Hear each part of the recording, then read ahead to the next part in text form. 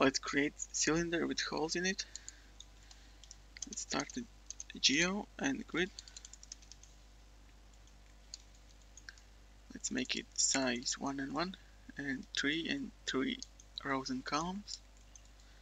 Let's select the middle vertex and bevel it, and output group, fillet group, and put down delete and delete it. So now we have a hole. You can change the size of it. Now let's duplicate it. Let's duplicate it in Z. Let's make it 1 because our grid is 1. Make it 10 copies.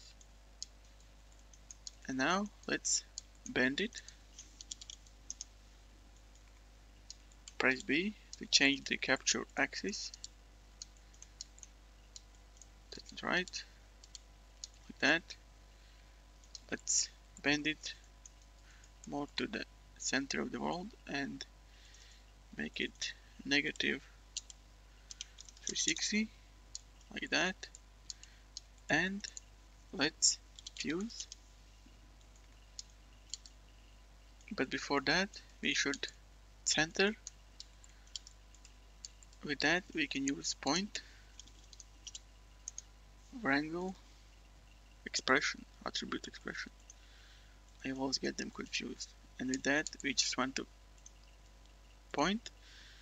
With position, let's just choose their presets and use subtract center of first input. That is going to automatically put the bounding box of this our new geometry at the center at 0, 0, 0, which is exactly what we need. Now we fused it, and let's duplicate it again. Let's make 10 copies. Let's make it 1 again, like that. Actually, let's fuse it after I screwed that one up, like that.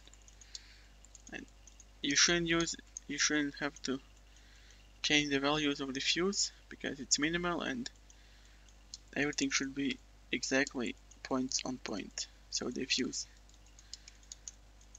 like that. Right now it's not very round, so let's change the subdivisions, and we want to subdivide it before we bend it, because if we subdivide it when it's bent, the geometry is not gonna look good.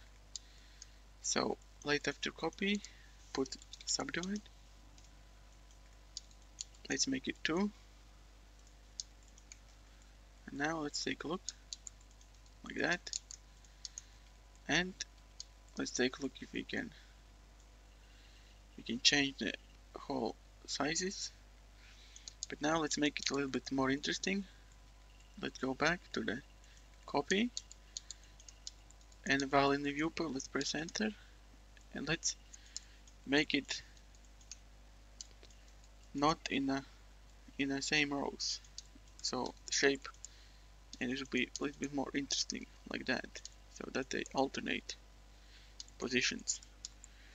But for it to be procedural and less of a hassle when we want to change the geometry, we have to know this amount, and with that we need to use a little bit of math. So let's do this. Let's go to first copy and press copy parameter of this total number of copies that we made. Because right now if we want to change the amount of holes in a one row, geometry is gonna go crazy because it's not set up to be procedural. So let's press copy parameter and paste it inside the rotate, but first we want to clean it, and then paste relative reference like that. If you press Alt and Q, you can see that it's 10, and if you go back and change it like to 13, it's 13 in here, so it works. Let's change it back to 10 for now. Let's go back and let's this 10 we have to divide 360 with this 10, because we use 360 degrees to make this sphere, this circle, this tube. And then we have to divide it by 2 again, because we want half of the whole in I don't know, of the whole, like that. We don't want make like this hole to this position back. We want to stop it halfway there. That's why we divide it there, like that. Now we fused it like that. And now we can extrude it. Select 10, and then we can press extrude. So that's little. You have to write like that. And we also want to bevel these. With that we can just press bevel. Make sure that group is clear, because we want to do it on all of them. Press on distance, but right now it bevels everything. To fix that, plus exclusions, ignore flat edges. Press on that and make it around 50 on 40, 50. And you can see it selects only the ones where angle is around 50. You can see if we make it smaller, it selects again all of them. And if more, then it selects none of them. So find the sweet spot like that. And now we have the beveled edges like that.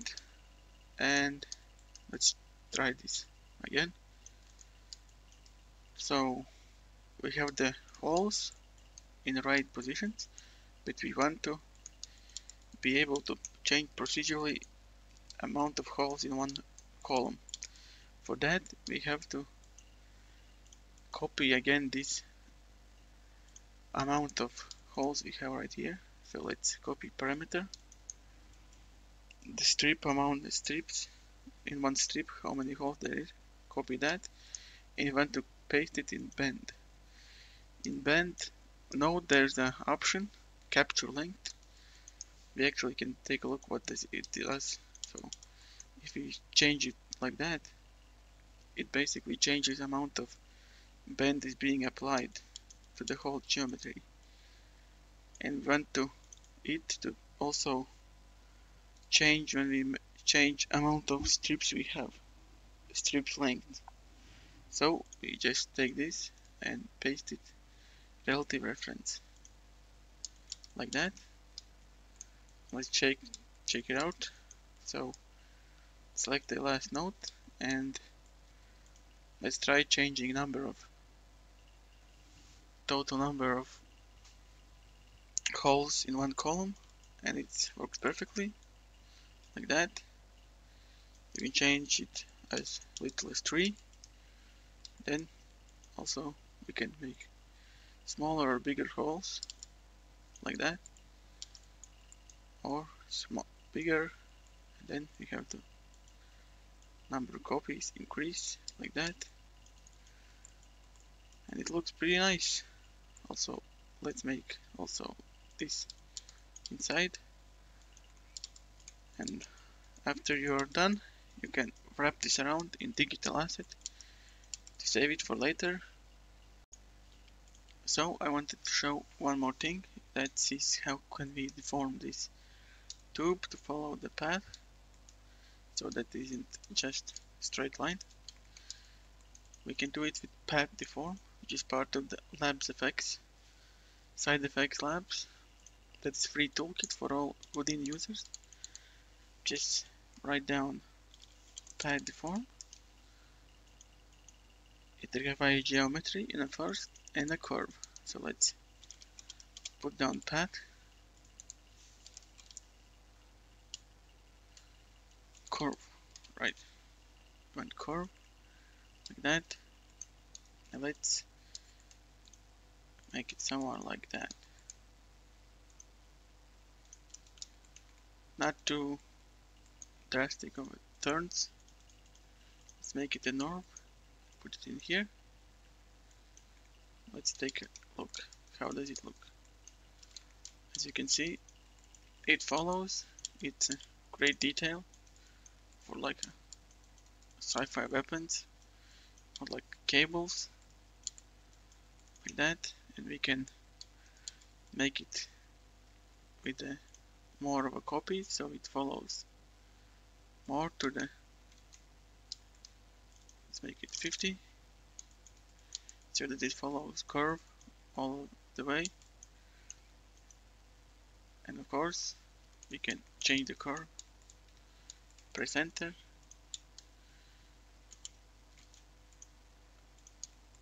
and make it longer, or even change direction of it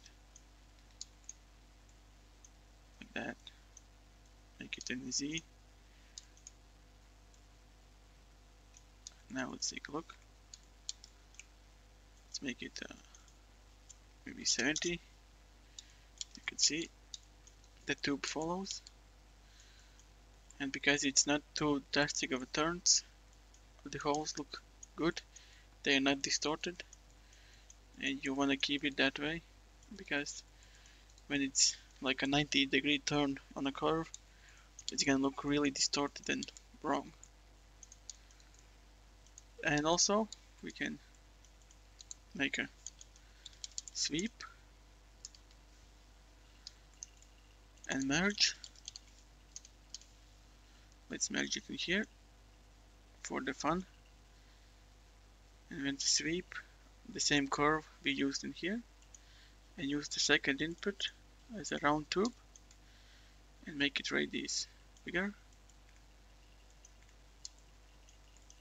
And you can see we have like a cool cable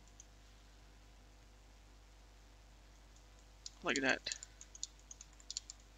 Looks pretty awesome like that. So that's it for now, and I'm gonna make more videos. I feel like it's fun to make them, and if you like it, leave a like, subscribe, because more is coming, and take care.